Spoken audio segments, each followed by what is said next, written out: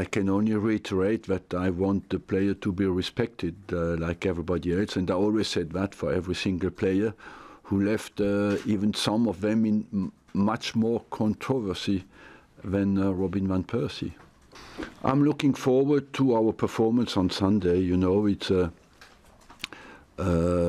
more than anything else, you focus on your own team, and it's an interesting opportunity for us and to achieve something special on Sunday, and we want, of course, to take this opportunity.